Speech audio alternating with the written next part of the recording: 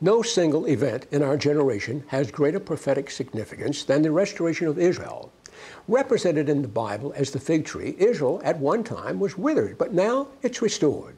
It's remarkable that we are living in the age when prophecy is coming to pass right before our very eyes. It's only a shadow of greater things to come. The Bible clearly states that Israel will never again be removed from her land, the land deeded to her by God himself. Ultimately, all Israel will be saved and her enemies destroyed.